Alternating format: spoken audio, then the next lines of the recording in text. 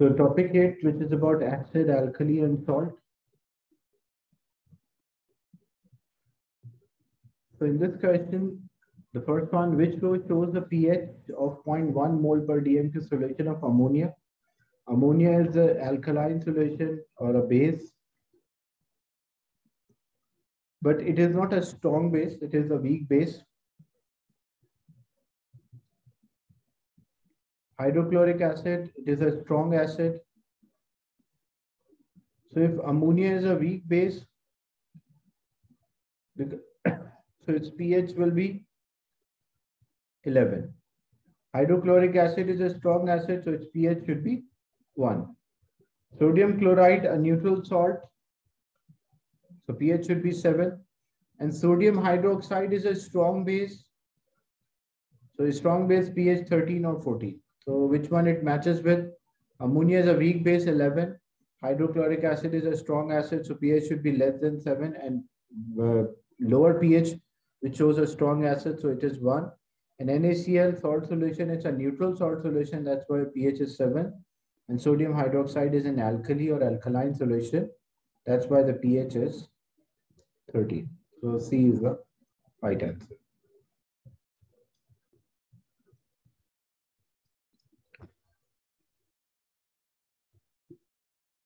Two incomplete statement about the preparation of insoluble salts. So insoluble salts are prepared by ionic precipitation or PPT reactions.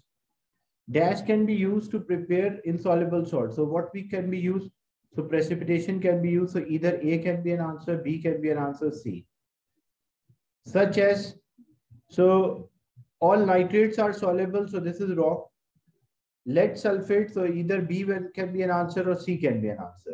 So we can prepare lead sulfate, because why not barium nitrate? All nitrates are soluble, so it does not, it will dissolve. So it is not an insoluble salt. This is a soluble salt, barium nitrate. So lead sulfate is insoluble. Most sulfates are soluble except barium, calcium, and lead. So lead sulfate is insoluble. The salt is collected by, how we collect a salt?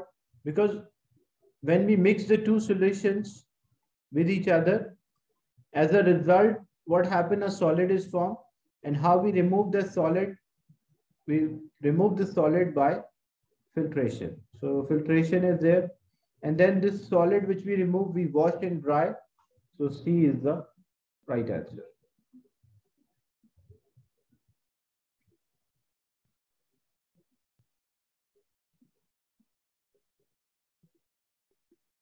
In question 3, copper 2 sulfate is prepared by reacting copper oxide. So metal oxide is there, reacted with acid, gives copper salt, water, and carbon dioxide. Which two pieces of apparatus are needed to obtain copper sulfate by this reaction? Copper sulfate is aqueous. Aqueous means it's a solution. So salt, we want to obtain a salt from the solution. So whenever we want to obtain salt from the solution, we should take a solution in evaporating basin.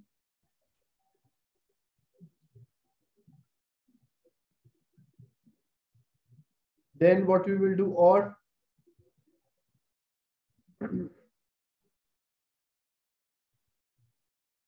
what we can do, because we supply we can carry out a crystallization. So after carrying out a crystallization, when we supply the heat energy, some of the liquid will evaporate, and when it will cool down, the solid will appear or crystallization occur. So thermometer, we don't need thermometer. Evaporating basin, yes, we need evaporating basin so we can remove the liquid. So option which include evaporating basin, that is option A can be an answer or C can be an answer. Then, but we don't need thermometer. One cannot be an answer because there's no need for thermometer. We don't have to check the melting point, or we don't have to check the temperature of a solution. That's why A is wrong. So we are left with C as the right answer. So we need filter funnel is there. Why we need a filter funnel? Once the crystals will form, so we will use filter funnel and the crystals will be left on the filter paper. And what passes through the filter paper, that is filtrate, and what left on the filter paper will be residue. So to obtain a soluble salt, we use crystallization or evaporation. And to carry out crystallization or evaporation, we need evaporating vessel. So we are not collecting a gas, that's why, even though a gas is given out, but we are not collecting a gas, that's why we don't need a gas syringe.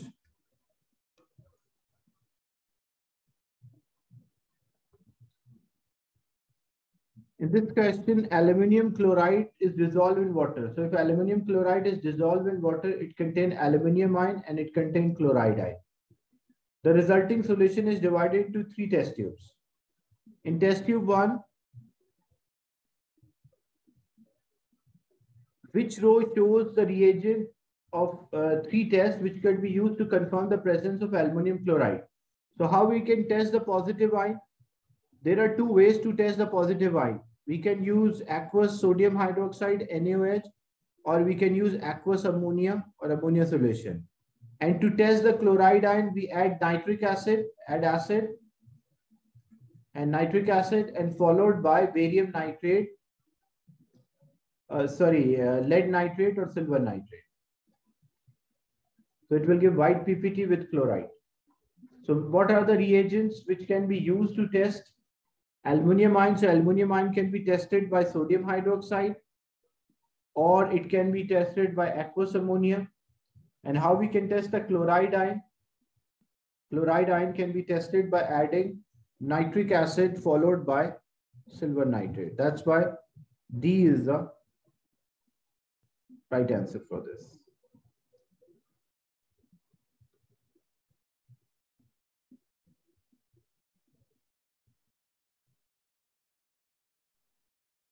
In question 5, compound X is crystalline solid. In an aqueous solution of X is tested. Acidified nitric acid followed by barium nitrate. So no visible change. If there is no visible change, because this is a test, this is actually a test for sulfate ion. If there is a sulfate ion, then it will give a positive result. So it means there is no sulfate. So no SO4 is present. So it is not a sulfate, or even with a carbonate also, it will give a white precipitate, barium carbonate. So it is not a sulfate, not a carbonate salt. Then we add aqueous ammonia. Aqueous ammonia can be used to test the presence of the positive ion, and it is giving a white PPT which is soluble in excess. If it was a calcium precipitate does not dissolve. So we are left with zinc only. So D is the right answer, because if it was a calcium does not even show a reaction with aqueous ammonia, like there is no reaction when calcium ion is there. With aqueous ammonia and zinc ion is present, it will give white PPT, which will dissolve to give colorless solution. So it is related to memorizing the ions present in the salt. In question 6, aqueous sodium hydroxide is added to a solution. A white PPT is formed with dissolve in excess of sodium hydroxide. So which ion could be? So this is actually a test, like the observation. If aluminum ion is there, when we have an aluminum ion, it will give white precipitate. If it was a calcium ion, it will be white PPT, but that white PPT will be insoluble, does not dissolve. If it was a copper ion, it will, with sodium hydroxide, it will be a blue precipitate, which will be insoluble. And sodium, there is no visible change. So A is the right answer, that white precipitate will dissolve in excess to give a colorless solution. Lead 2 chloride is insoluble salt. So how we prepare insoluble salt? That is by precipitation reaction or mixing 2 solutions. So by mixing 2 solutions, a soluble salt. So lead carbonate with hydrochloric acid, white is wrong, because lead carbonate is, most carbonates are insoluble, so lead carbonate is solid. Hydrochloric acid is aqueous, but lead carbonate is solid, so we cannot use A. The both substance should be solution when we are using ionic precipitation. Lead metal, so lead metal is solid, hydrochloric acid is aqueous, so we cannot use. Aqueous lead nitrate, so this is a solution, and dilute hydrochloric acid, that is also a solution. So when we mix two solutions, a solid will form, which we can filter and dry. Why D cannot be an answer? Again, lead oxide, which is solid, and hydrochloric acid is aqueous. So whenever we want to prepare insoluble salt, a salt which is insoluble, we always prepare by using ionic precipitation. And ionic precipitation, we should have two solutions should be mixed with each other, and the resultant mixture result formation of a solid. So why A, B, and D are wrong? Because lead carbonate is solid, lead metal is solid, and lead oxide is also solid. In question 8, sodium hydroxide is added to a solution to alter the pH. So sodium hydroxide is an alkali or a base. So base can neutralize acid only. So sodium hydroxide is an acid, that is wrong. Sodium hydroxide will lower the pH. No, it does not lower the pH, because if I add an alkali to any mixture, like I add sodium hydroxide to any solution, so the pH of a solution will increase because it will try to neutralize and make it alkaline. So pH of a neutral solution is 14. That is also wrong. Neutral solution is 7. The pH of a solution before sodium hydroxide is added is below 7. That is true. Because first it is below 7, maybe any number, but it will be below 7. So it is acidic. And then we add sodium hydroxide, NaOH. So when we add sodium hydroxide, acid will neutralize by the base. So D will be the right answer.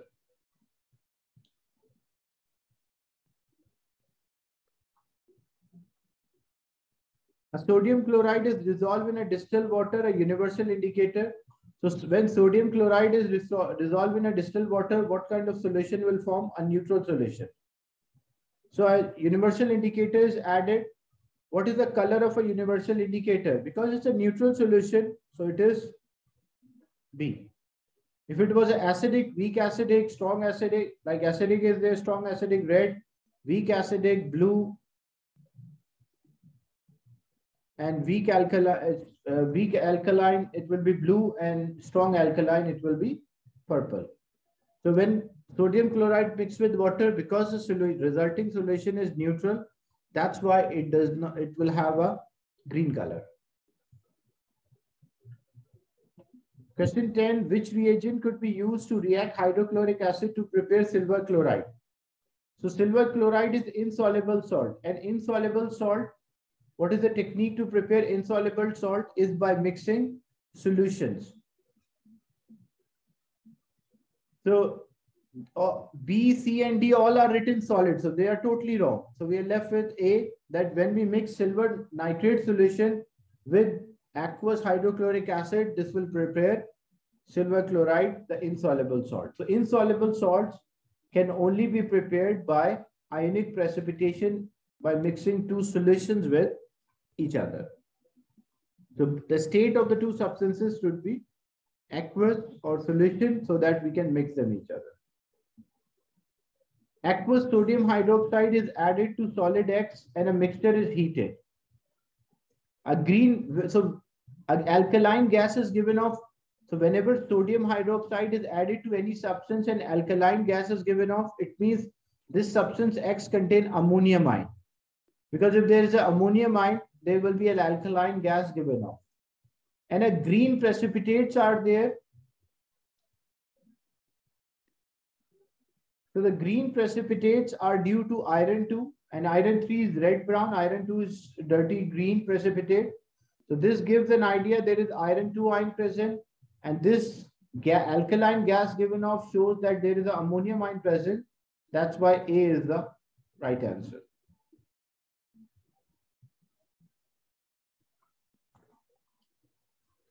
In question 12, aqueous solution of organic compound methylamine has a pH greater than 7. Which statement about the methyl amine is correct? So if its pH is greater than 7, it means it's an alkaline solution. So it will, if it's an alkaline solution, it will follow the characteristic reaction of alkali, that when alkali is mixed with ammonium salt, it will give off ammonia, or it will turn red litmus blue, or it can neutralize the acid. It neutralizes a solution of sodium hydroxide. That is wrong. Why it is wrong? Because sodium hydroxide is also a base, and this methylamine, which is having a pH more than 7, that is also a base. That's why no reaction here. It reacts with copper carbonate. Alkali cannot react with carbonates. Acid can react with carbonate to give out carbon dioxide. It reacts with hydrochloric acid to form a salt. That is true, because hydrochloric acid plus base gives salt. So C is the right answer. Why not D? It turned blue litmus red. That is wrong. That is not a characteristic of a base. It is a characteristic of acid, that acid turned blue litmus red.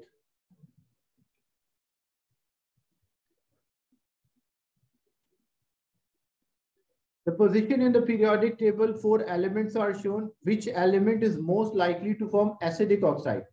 Acidic oxides are non-metal oxide, because non-metal oxide can either be acidic. So these A and B are metal, C and D are non-metal. D cannot be an answer because they don't tend to react. So we are left with C. That is a non-metal oxide, or result in a formation of acidic oxide. Non-metal oxide can be acidic or neutral. And basic oxide, metal oxide can be basic or amphoteric.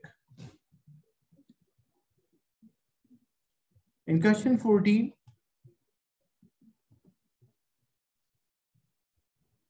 copper 2 oxide is added to sulfuric acid to make hydrated crystals of copper sulfate. So we want to prepare the crystals of copper sulfate. So first what we will do, we'll take a beaker which is filled with sulfuric acid. So beaker contains H2SO4 or a sulfuric acid.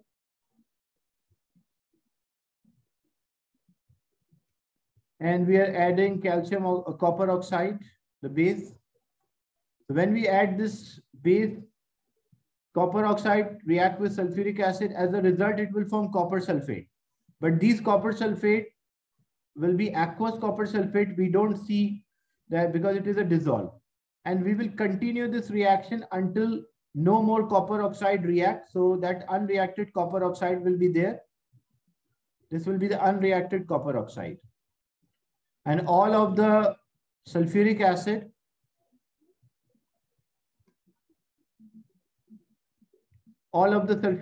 is reacted. Now what happened? First, we should remove this copper oxide.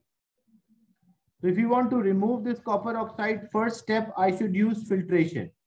The first thing, we should use filtration.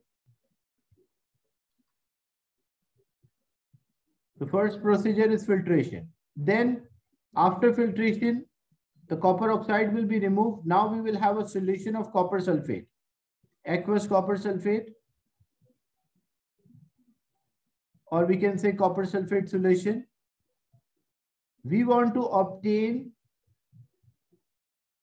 the salt. So first, what we will do, we will heat. So when we will heat, the water will evaporate, not all, because we want to carry out crystallization. So some of the water will evaporate, and the amount of the liquid in the beaker will start to decrease. So second thing, what we should do, we should concentrate the resulting solution. What is the meaning of concentrate the resulting solution? It means like increase the number of the particle in a unit space or reducing a volume. So second step is to concentrate the solution. So first was filter to remove unreacted copper oxide, then concentrate the solution. Then we will cool down the solution. When we cool down the solution, a crystallization occurs and the crystals of copper sulfate from the solution start to form. Then how to remove these crystals?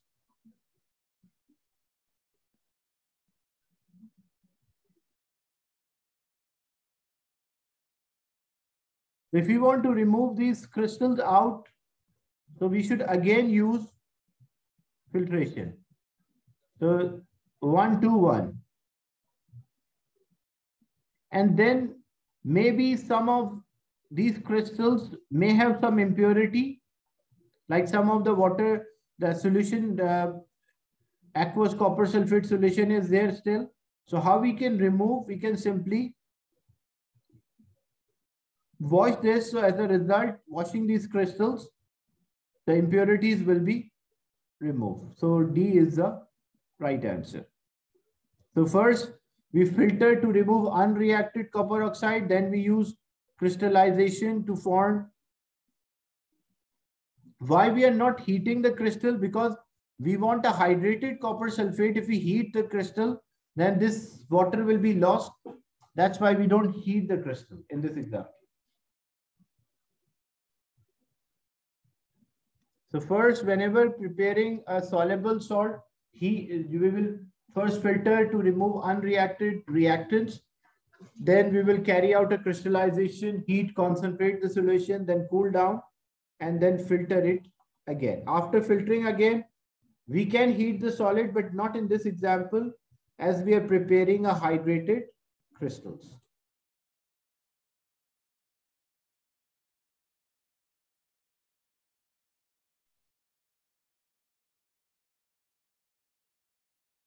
Question 15, aqueous sodium hydroxide is added to two different solutions. One form a green precipitate. So the one which form a green precipitate, it means iron 2 is there. And the one which form blue precipitate, it means copper 2 is there. So that's why C will be the right answer. So this chapter, mainly it's about identification of the ions that you have to learn.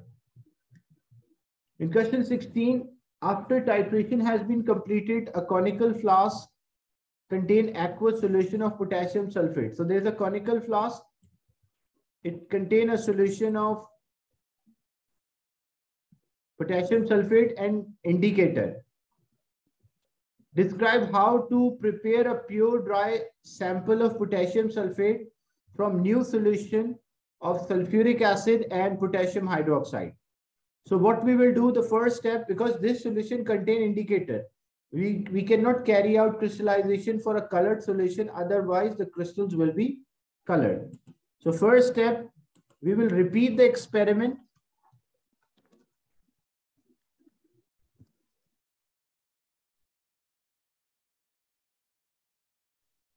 Without indicator. That is first thing. Using the same volume of acid and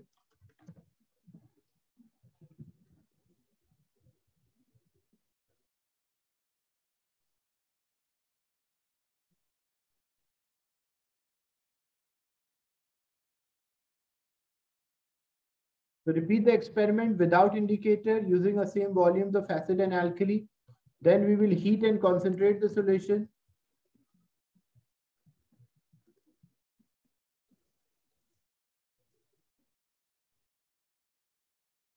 Then we will cool down the solution.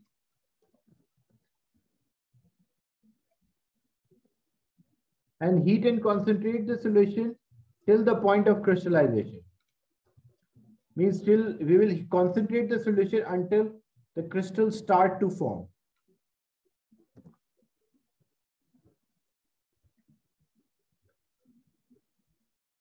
Then we will cool down the solution. And then we will filter. And we can dry the solid. So that's how we prepare, like we have a solution of a copper sulfate, which contain a copper ion and sulfate ion. And we want to get this salt out from the solution. So first we heat and concentrate until some of the liquid evaporates. And then we will cool down the solution.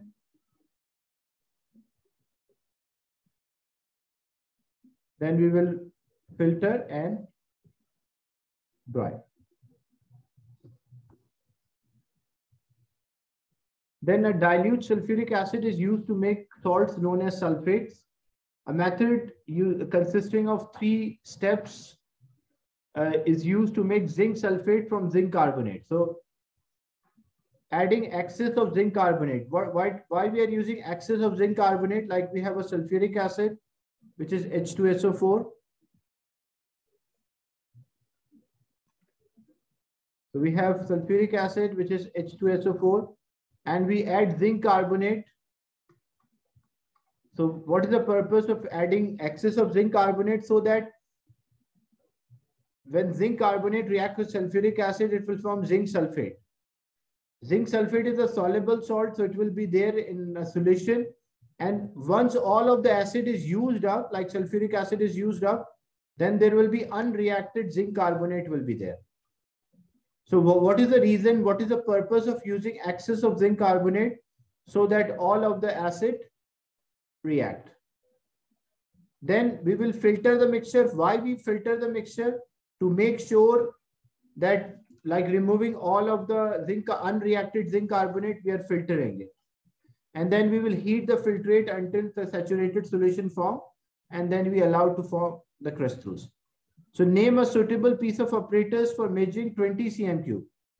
So 20 cm cube, we cannot use pipette because pipette is like fixed volume 25.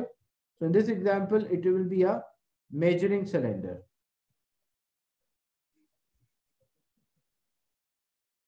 Two observations, because whenever carbonate react with acid, carbon dioxide gas, so we'll see bubbles, fizz, bubbles, effervescence, and solid dissolve, because we are adding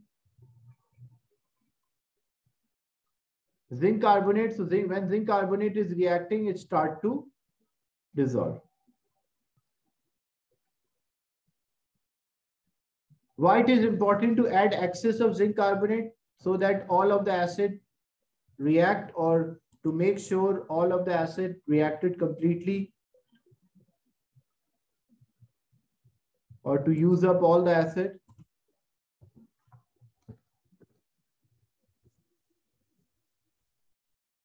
What is meant by saturated solution? So there's one file I already shared with you. Learn the definition. So saturated solution means a solution which cannot dissolve or hold no more solute at a specific temperature. So solution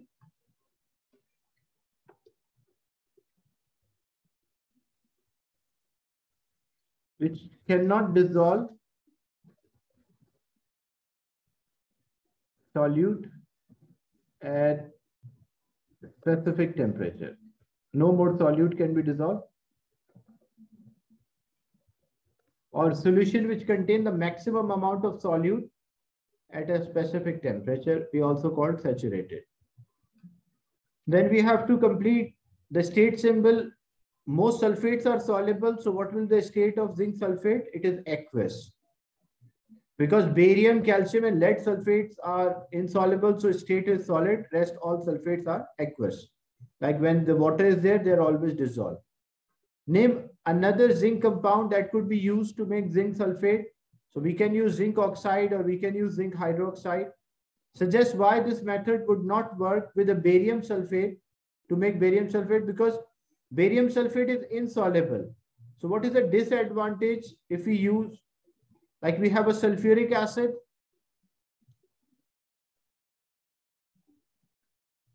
So we have sulfuric acid, which is H2SO4. And we are adding barium, for example, oxide to sulfuric acid. It forms barium sulfate. So barium sulfate is BaSO4, but barium sulfate is insoluble, does not dissolve. And same thing would happen. The unreacted barium oxide will also be there, which we are adding. So there will be unreacted barium oxide and there will be a formed barium sulfate. So it will be difficult to separate the two solids from each other. That's why it does not work. So the simple answer is because the barium sulfate is insoluble. That's why this technique will not work with barium sulfate. So barium, for insoluble salt, we should mix two solutions. Then lead sulfate is soluble, insoluble salt. So how we prepare a lead sulfate? Starting from lead nitrate, and sodium sulfate. So what we will do, we'll take equal amount of lead nitrate and sodium sulfate in two different test tubes.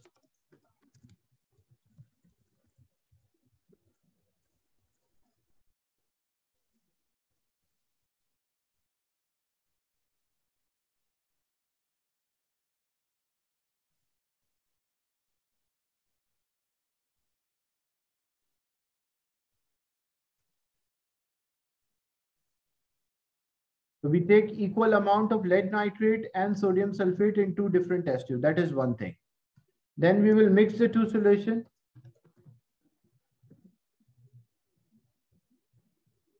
It will form, the precipitate will form.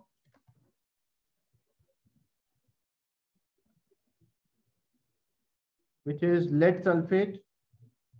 Then how we can separate this lead sulfate? We will filter to remove lead sulfate solid precipitate.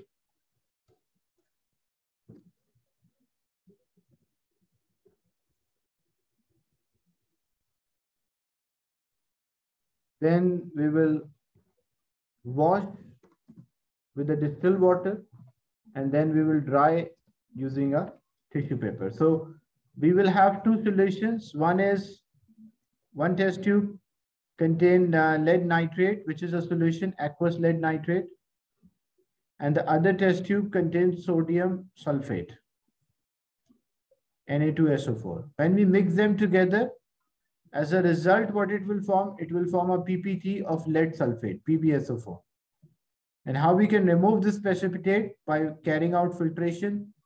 Left on the filter paper, that is the residue, and what passes through the filter funnel or filter paper, that is filtrate. So this lead sulfate will be the filtrate, will be the residue. And then we wash this residue and then we dry. So we'll obtain this lead sulfate. And the last part, what is the ionic equation for this reaction? Because we are preparing lead sulfate, so what are the ions react to form this lead sulfate, PbSO4? So there is a lead ion, lead 2 ion, and sulfate SO4 molecular ion, -2, give lead sulfate. Include state symbol, ions are aqueous, so this will be aqueous, this will be aqueous, and lead sulfate is insoluble, so it should be solid.